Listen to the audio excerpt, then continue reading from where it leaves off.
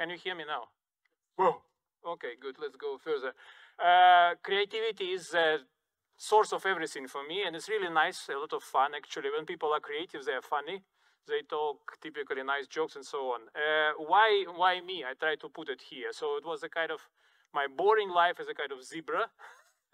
So black stripe, white stripe, black stripe, and typically people ask, hey, what do you think life in university is, white stripe or black stripe? I don't know, it's a gray stripe or whatever. So I spent some time in industry, some time in university. I ended up as a professor at LUT. Frankly speaking, I have 2 dissertations on mathematics. I'm a mathematician. It never made me a euro.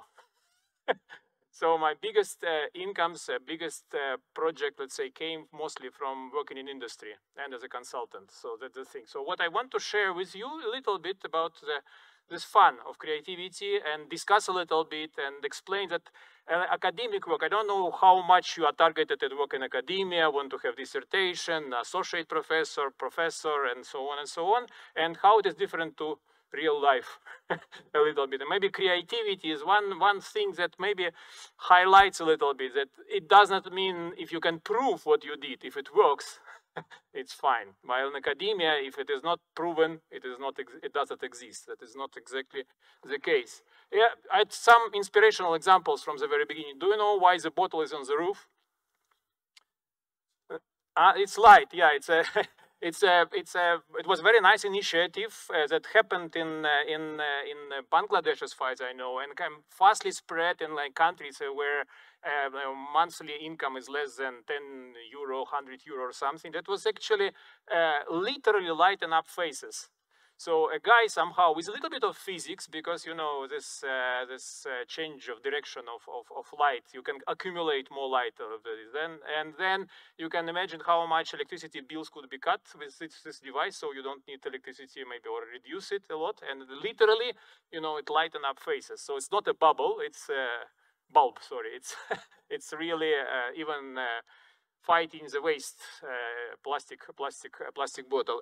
What is interesting is that speaking of entrepreneurship, yeah, there was the initiative that ended up in a company. Beautiful name, Liter of Light.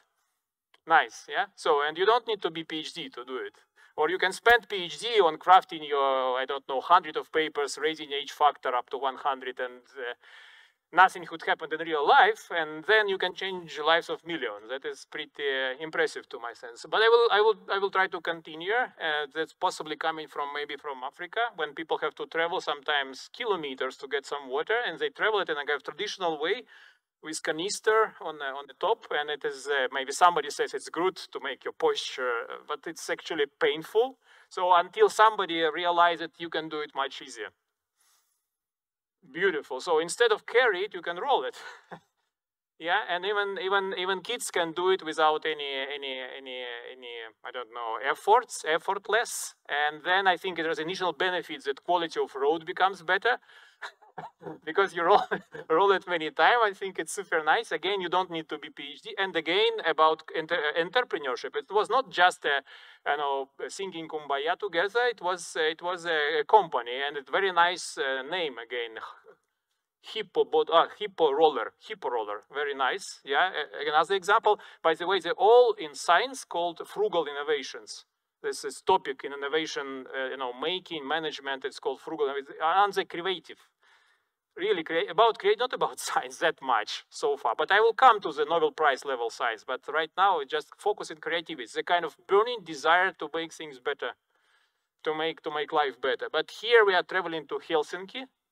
So to say, not necessarily you have to travel to Asia or to Africa to find the application of your ideas or of your good wishes to make life better. This is Helsinki. Do you like this bicycle ramp?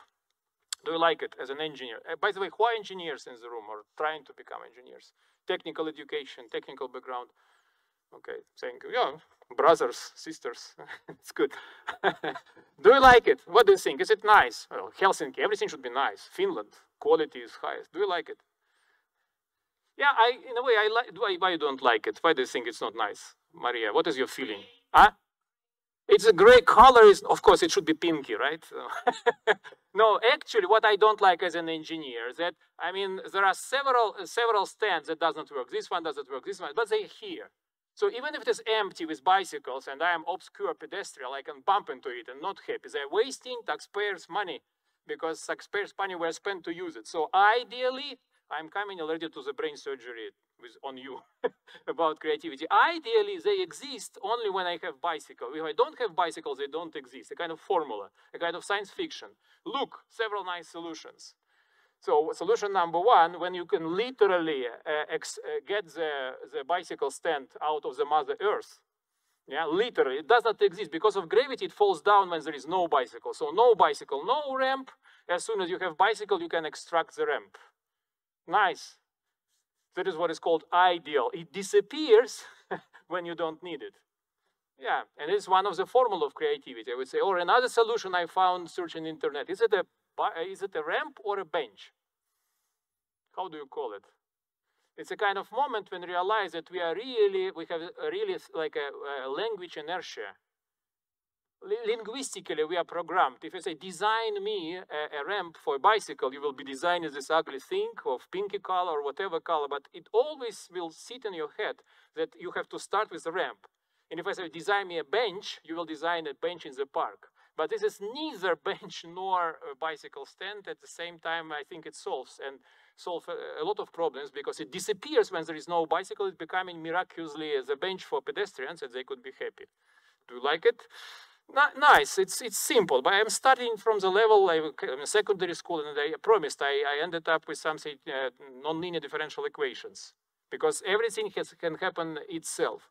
So sorry for a lot of text, but before the lecture I try to put together the message. Yeah, why it is difficult to invent. By the way, what is really scary in university, in academia life? Inventiveness does not value it that much because you cannot publish a paper on something heuristic. Look, I invented a solution to equation. It will be rejected because you cannot explain how did you get it. It has to be reproducible. So invention is an act. You scratch your head and suddenly solution came.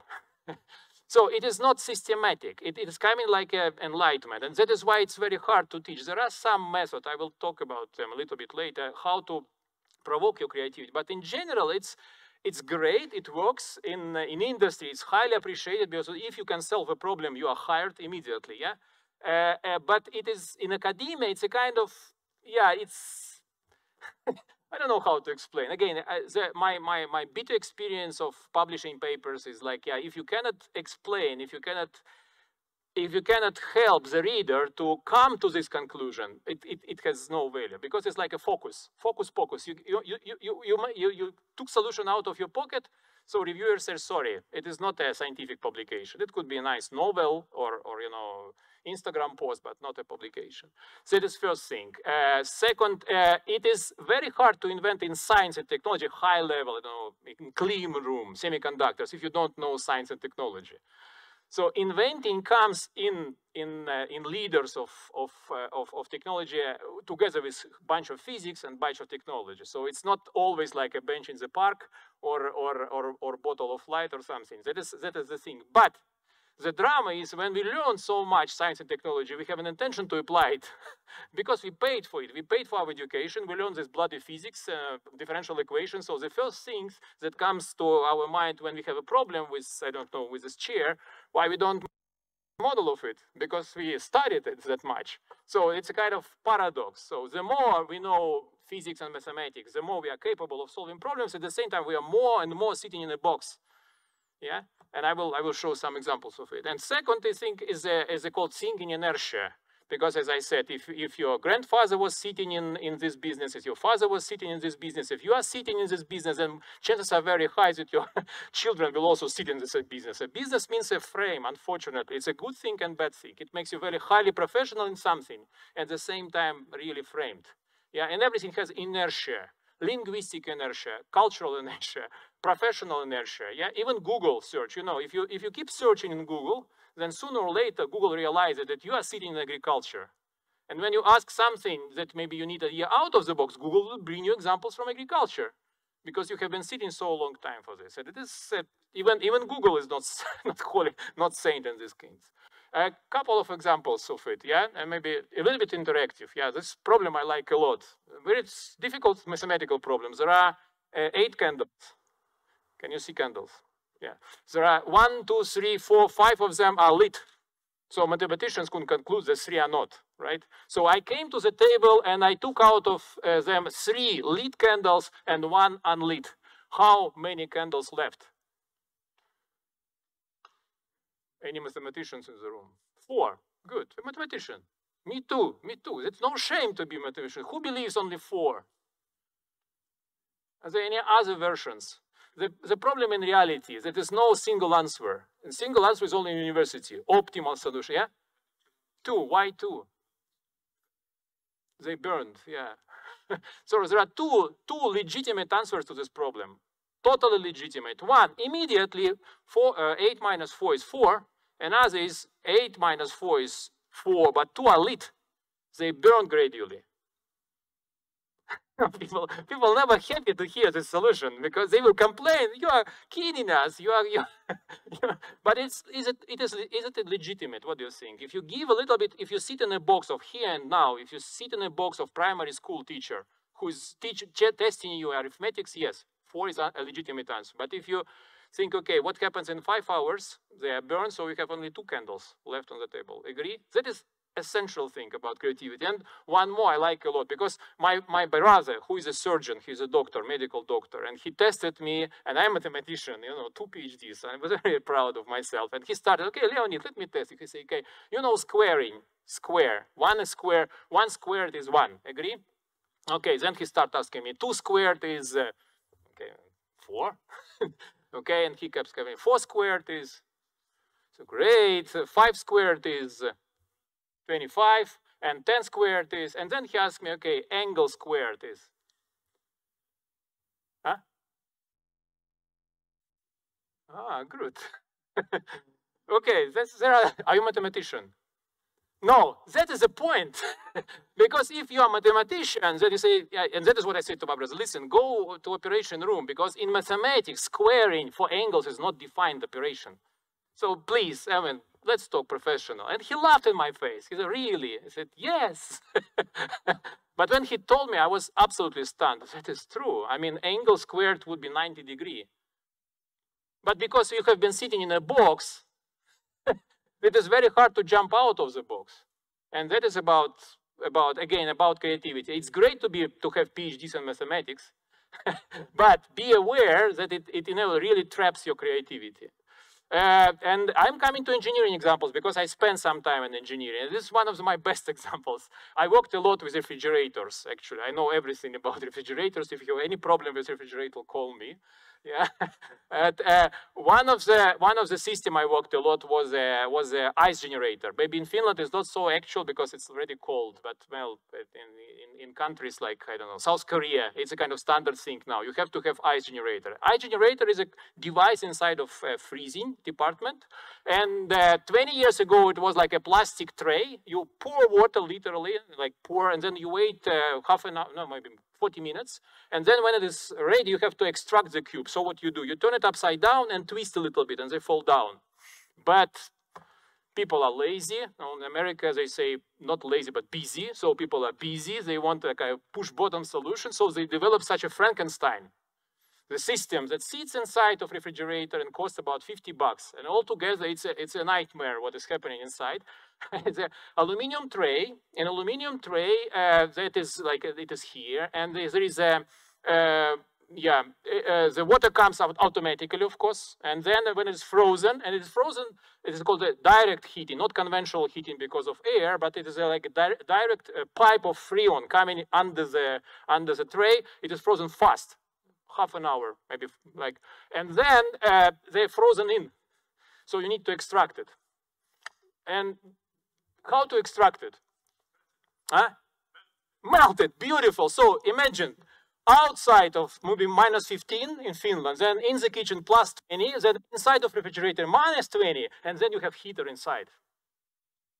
I will repeat it until you laugh about it. I mean, what a Frankenstein it is. Yeah, outside of kitchen, -20. Inside of kitchen, +20. But then you build refrigerator to have -20. And inside of -20, you want a heater because the ice doesn't go out. Ah. And it is how engineering work, how standard engineering work. Because if you need something, if you need cooler, okay, if you need cooling, introduce cooler. You need heater, introduce heater. If you have moving, introduce mover. And so gradually the system becomes a Frankenstein. And this is a Frankenstein system. And this is not a Freon. This is that damn heater inside. Yeah, I like this emotion. Actually, sometimes I call this lecture about creativity like engineering stand-up. Because you show a solution and people laugh about it. This is a beautiful patent of General Electric. I found myself, but it's so nice. Do you understand the point? This is like a symmetric tray. So water comes, then it is frozen, and then you turn it upside down and add more water. Yeah, like this is stand up, and people laugh about it. Everything becomes so simple, so easy, with so much recuperation of energy, because water coming with room temperature, it is warm. So, and then melts up a little bit the ice, it falls down while it is being frozen in exchange. Perfecto. So beautiful. I would keep comparing it to this Frankenstein. Yeah, this is exactly, yeah, like it. Beautiful. And that is what, like a creativity in simplicity. In a way, I'm coming again to the point, maybe a very small advice. The first advice of creativity: don't be afraid to make very ambitious solution when everything happens itself, easily, itself. Itselfness is a point. Okay, one more example. You know, Soviets and Americans, they competed a lot in the space, and Soviets were the first to send Gagarin, and then Americans replied by sending Armstrong to the moon, you remember? And then Soviets decided, no, we are not going to be the second on the moon. They sent the robot, and it was a robotic machine, pretty advanced technology if you think of 60s. There was a solar panel at top, there was a radio communication with Mother Earth and other thing, but they had to have a search lamp. And the search lamp, and this time there were no light emitting diodes, so when it was like a vacuum bulb, I mean, sometimes you can still buy it, yeah? And right like a month before the launch, they realized that we got a problem, not Houston or Moscow, we got a problem or whatever. The problem was because it was pilotless mission. They were actually throwing the device on the moon, and acceleration was up to 15 G. It's too high, and it could be broken. Because you don't need to be a material science engineer to realize that it's very difficult to bind glass and metal. They don't like each other. They're not so nice. So this is like a weak point, and you have to do something. So Soviet Union used to be a country when the deadline is literally deadline. So you need to solve it. How we can solve the problem? This is also a bit different to a setup comparing to university. Yeah, in industry, you have to solve it yesterday and solve it. Please don't bring me proofs. Solve it right now. And okay, if I'm a mechanical engineer, maybe what I can do, I can make an ANSYS model of it. I can try to optimize shape. If you are a control engineer, I can optimize not to, let's say 15G. I can reduce to 10G. Material science, Maria, what we can do here? What do you think? Any ideas? How material? Pink, make it pinky, of course. No, pinky. It will save, and so on and so on. But it's okay, it's no shame, it's list of ideas. But the idea was, I mean, again, so nice, so funny, that, do you know what is the function of this bulb, of the actual casing of this glass casing? What is the function of it? It prevents oxygen, because if oxygen comes, it burns the filament really fast. You can do this beautiful experiment. I did as a kid, of course. I destroyed the lamp and put it in out, and after, I don't know, a couple of minutes, it was burnt, because it's super hot. It's like a tank stem, I don't know, and it's burnt. It's oxidized, that means burnt, yeah? So, right, there is no oxygen in the moon. There is a vacuum.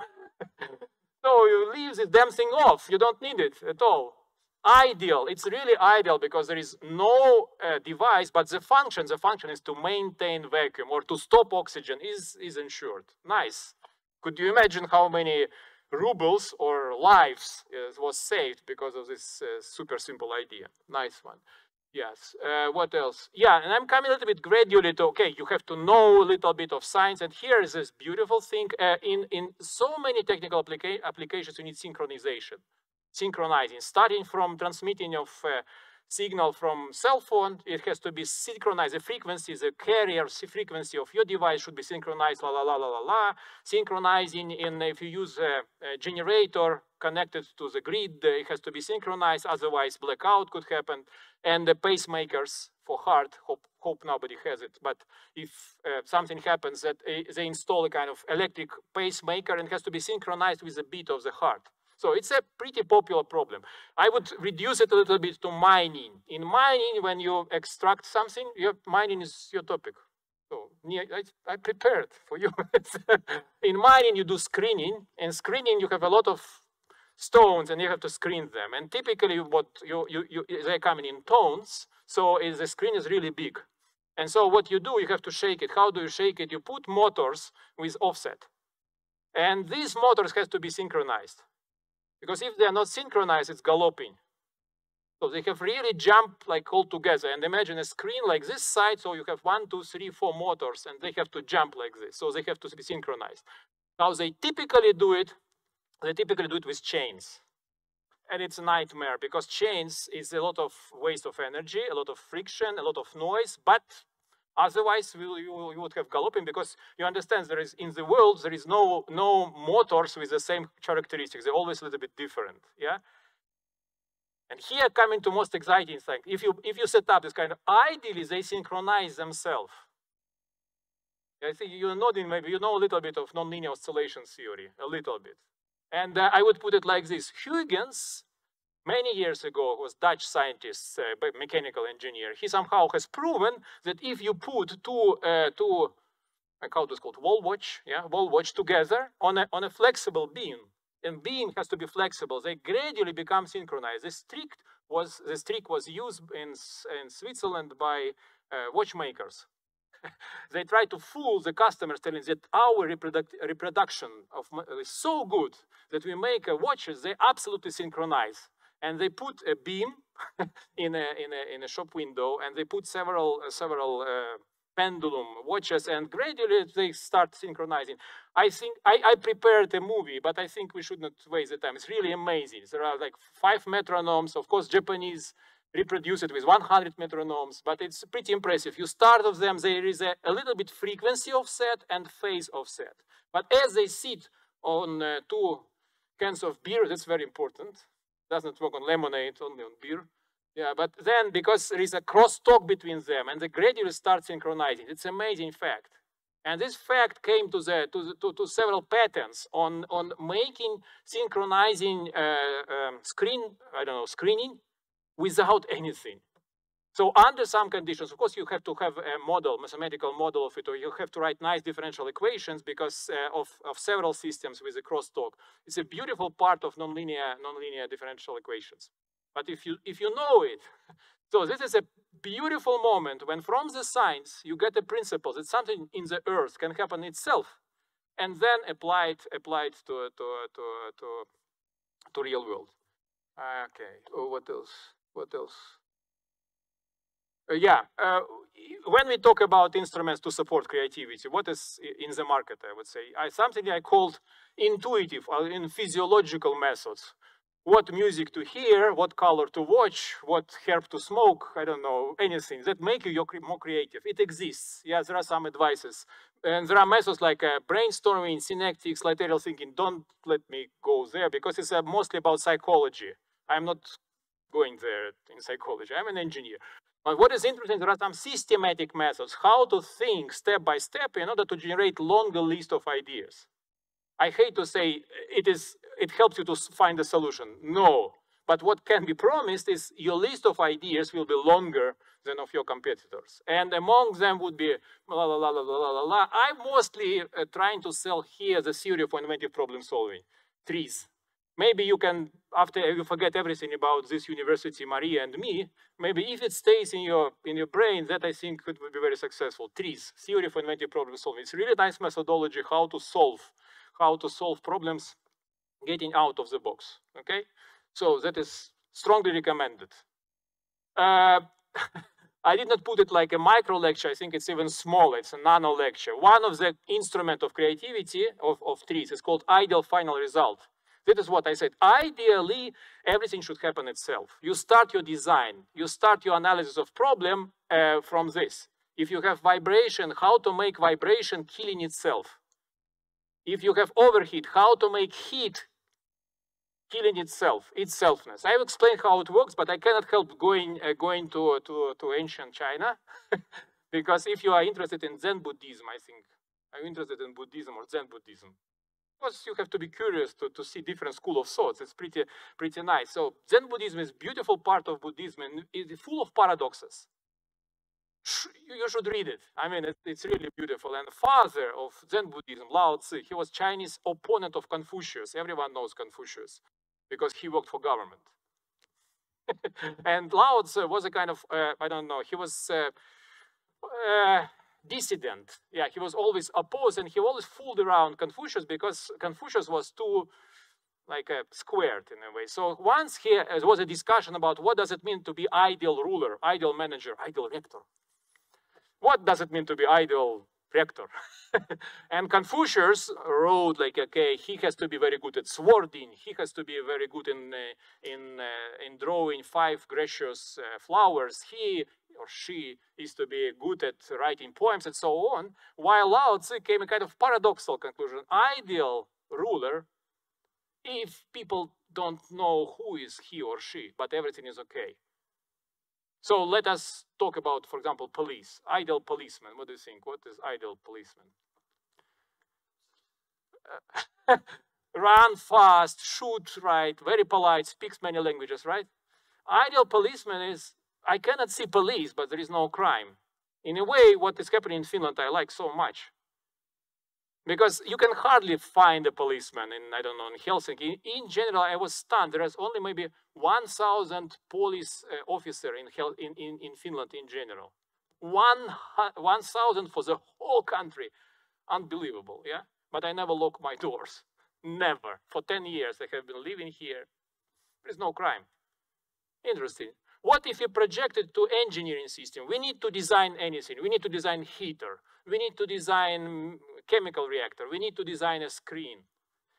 So what if we start not from our thinking inertia, but for kind of formulation, a mantra? Ideally, heating happens itself. Ideally, screening happens itself. And then try to desperately look for mother nature or mother science to help us, which phenomena could help us to make it happen. And that is the end of my nano lecture. If you are intrigued, infected, after COVID, maybe it's not the good, not the good metaphor, but if you're infected with knowledge, you can dive into trees and see what happens. There are mantras, yeah, a couple of examples. One historical examples I like so much, the history of lighting, street lighting. And well, very fast they realize that if you make an arc between 2 electrodes, you can have some light. But the problem was they're burning gradually. So you have to keep the distance between them similar. And that was a technical challenge maybe for mechanical engineers. So you have to invent a device that would always keep during 1 hour the distance between the tips of electrodes exactly, I don't know, 1 millimeter or I don't know how much. And there were monsters like this, again, Frankenstein, they were patented. So they developed of course it's coming from Switzerland because it looked like a mechanism. So with like clocks, they it gradually going together like this.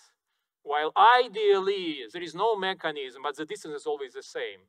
It was an ingenious patent of one engineer of Russian origin. His name was Yablachkov, sometimes called Yablachkov candle.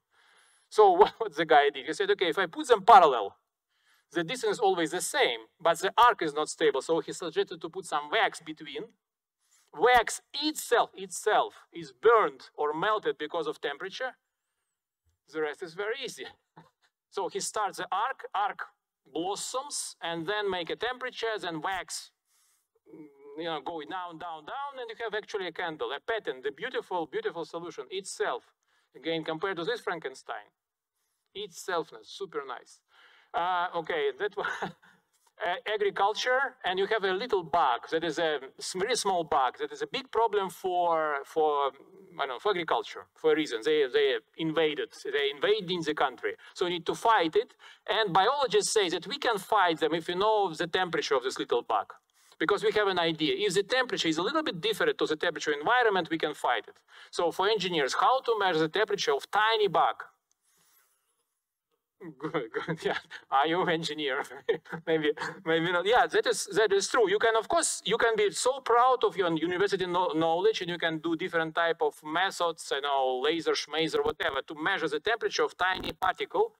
But if you realize this is a problem, that means too many. I put them all in the glass, and then measure the temperature. It will be average temperature of the bug with obscure thermometer. Nice. Yeah, and once I had this kind of lecture in America, and it was like a crowd of engineers in General Electric like you, and one guy said, yes, I know how to solve it. Okay, please. What I like about Americans, they're very positive. They, wow, great solution. And I said, wait, I didn't finish. I want to say that, yeah, and then you have to divide the value by the number of bugs. That was pretty nice. Okay, I have maybe really small amount, maybe four minutes, because I have really, unfortunately, a meeting at 1. Which example you like from my boring life? One example is refrigerator, another is drying machine, and third example is carbonated drinks. Because I have 3 examples, but only 4 minutes, so it should be very fast. Drying machine, refrigerator, yeah, it's very short one, really, carbonated drinks, yes. Okay, let me skip drying machine. Let me skip refrige. Yeah, the company was, yes, drop it. Don't forget this, by the way, boycott LG protest, because they have stolen my idea and didn't put my name there. Yeah, carbonated drinks. It's a GIA company, a very famous Italian-Austrian company for packaging of carbonated drinks and food. And this looks like a carousel manufacturing. The thing is, there are 2 carousels. There is one carousel in which you put water inside, for example, and then you drop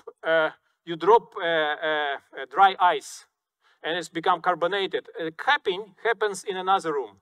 So the bottle has to travel from one room to another room, being decarbonated. So you understand, like a couple of minutes, it has to travel from one shop to another shop, and then it is capped. It's called capped, yeah? But during this time, bubbles appear. So as a result, you have to put bigger dry ice granules, and they're even so big they cannot enter the bottleneck, and also it is wasting of materials a lot. Yeah, capping.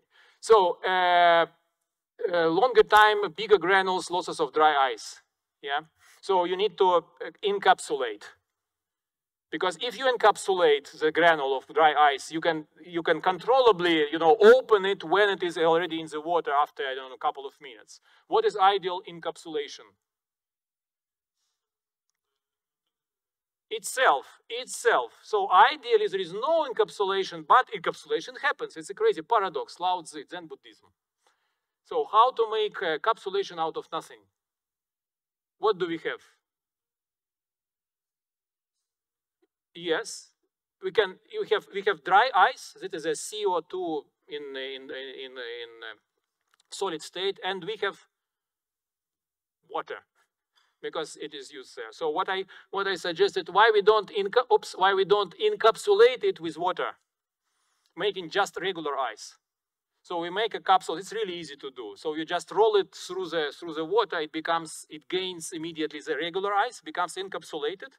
When you drop into the water, nothing happens, because first regular ice is melt, and after a couple of minutes, depending on the thickness of it, yeah, you can really enjoy the carbonation process. Okay, and that it's so easy that actually I don't know. They didn't tell me if they actually apply this method. And unfortunately, it's a problem. Then when you're consulted, they say, "Oh, great idea, go." It was nice to meet you, and you never know. And what happens with LG? Those bastards, they published 20 patents on ideas that I generated for them. So boycott LG products. Please don't buy anything from LG. So I think we are coming to the end of my nano lecture. Creativity and ideation can be systematic. So it is possible to think on certain route in order to be more creative. Enemy is fixedness or thinking inertia, or it is called non-epistemic uncertainty. We have to talk scientifically. Non-epistemic uncertainty, and you knew that solution exists, but you did not think you can apply. You knew that if you freeze water, you get ice. Everyone knew, but somehow you did not realize that it is so applicable in this case. And epistemic uncertainty simply didn't know it. So that is another story. Any formal modeling is good, of course, because formal modeling takes you out of the background and brings you to, let's say, takes you to abstract level. And TRIS is very nice. Ideal system is no system, but the function is performed. Apply. It's a lot of fun. Who is ideal lecturer? Students are very good at this. Ideal lecturer is no lecturer. No lecture, but the knowledge appeared, skills appeared. Yeah. What is ideal master degree program? Great, because we are typically this. Oh, of course, we teach here mathematics, here physics, and here we have a professor 2 years to retire, so he will teach us how to make business with physics and so on and so on. While we should start from the end, what do we want? Ideally, we don't have master degree program, but students are hired. Students have knowledge and skills, so, and then miracle could happen, yeah? Advanced professional knowledge could help you to apply creativity in industry, because there it is a big plus. I think I'm done. So, thank you. Thank you.